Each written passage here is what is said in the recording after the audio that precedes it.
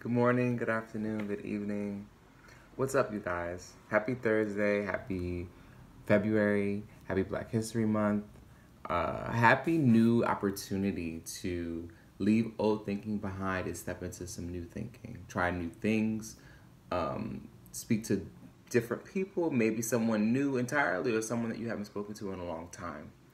But a new month is always like a nice, good time to check in and see how we're doing. And something that's been heavy on my mind the last couple of days has been the importance of intuition in my life. Intuition, if you're not familiar with the concept, is just, how would you define intuition? Intuition is that quiet, clear voice that speaks to you your truth. I honestly feel like it's God speaking to you or the universe, however you believe or navigate through the world, but it's like the divine speaking to you, through you.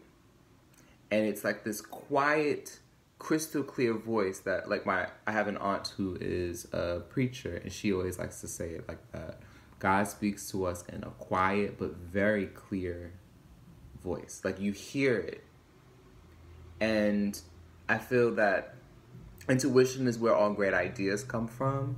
It's where it's creativity's lifeblood. Like you don't know that this thing is gonna work, but you feel in your heart this is the right movement to put in a dance piece. This is the right film to film structure for a film. This like you just get these urges and these nudges and these little quiet voices like, yes, do this. No, don't do that. That is intuition in a nutshell, and it covers every part of life if you are listening and wanting to hear it. And I find that my life's work has been about listening to that voice. And it's sometimes very easy. Don't eat that junk food because it's gonna break you out. Or it's not healthy and you're gonna regret it later. You're gonna get overly, too much sugar in one day or too much fat in one day, whatever. Like some things are very easy. And then there are things that are like, don't do this opportunity. Don't deal with this person anymore. So there's like really a humongous range, or call this person and apologize. Like I have that kind of intuition that is extremely loud. It's loud and unforgiving, and it's very direct, and it can even be scary because I'm not that kind of person. I know there are people who can commit wrongs to others and sleep like a baby. I'm not built like that. I'm not saying that I'm better than anyone. I do make mistakes. I do commit wrongs from time to time because I am human, right? But my loud intuition I will break out. If I feel like I've wronged someone, I stress immediately out. My stomach turns. I have a hard time sleeping. I have a hard time relaxing. I have a hard time meditating. I have a hard time thinking about other things other than the wrong. Or even if I think I haven't done wrong, it's still festering with me. So even when it's like a perceived wrong, or if I feel like I've hurt someone or I've done something to someone, it eats and eats and eats and eats and eats at my skin, at my core. It just eats away. And it is until that I feel I have really addressed that person or that wrongdoing that I don't. And also, almost first, I have to speak to God. I have to have a conversation and be like, look, God, I'm sorry. I am sorry. And God, I believe, obviously, God knows all. The universe already knows. But I think the universe requires us to acknowledge it with our mouths, with our words, with our hands. So if you have to write it down, if you have to speak it, I have to speak it. I speak a lot to myself for this reason. This is how I think. I'm thinking right now. Like, I have to verbally say to process. So until I verbally say, if I have wronged X person or any person, I am truly sorry. That was never my intention. I truly do apologize. And I hope that, and pray for that person. And that is the only way that I can move forward with my day-to-day activities. I have to step back and have that conversation with God. And sometimes it's not cute. You know, it's like sometimes I'm crying. Sometimes I'm really angry. I might be wanting to scream. I might want to throw things. And I feel like intuition does not care. I think intuition is pushing us to be our highest self. And it wants us to be uncomfortable. And it wants us to do things way out of character because it's trying to push us beyond. It's trying to make us be the best version of ourselves, the most fulfilled. And there have been times where I went back and forth, like, should I, shouldn't I, should I, shouldn't I? And then when I finally just shut up and listen to what's in here and what's in my gut, excuse me, wow, that's funny, I said gut, and then I'm like, got a burp. When I sit back and I shut up and let those things take over, my life is magical. When I trust and let God do and say what he needs to say, my life is magical. When I fight it, that's when the anxiety and the stress come on.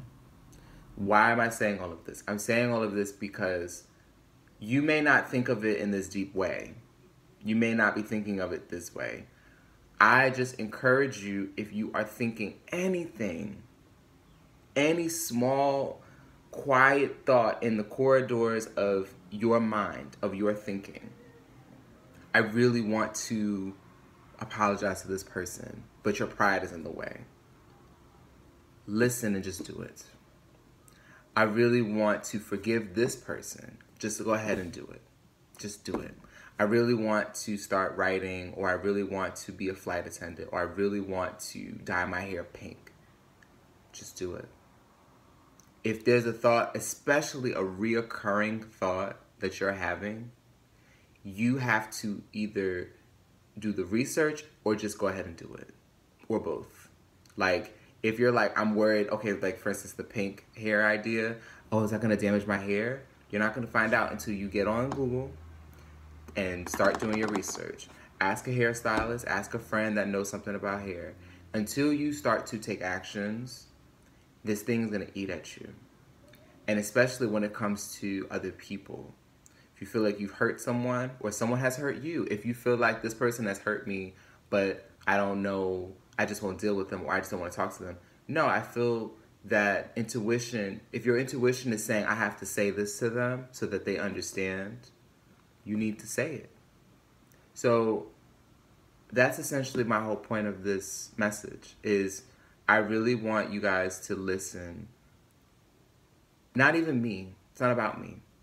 I think I want to share that if you listen to your intuition, you will be so amazed at how much more intelligent that is than this brain that we love to, oh, I have a big brain, or I have this IQ, or whatever. I know I got these grades, or I know all of this stuff about this topic. That's great. Use your brain, but your brain is a tool for you. It doesn't run you.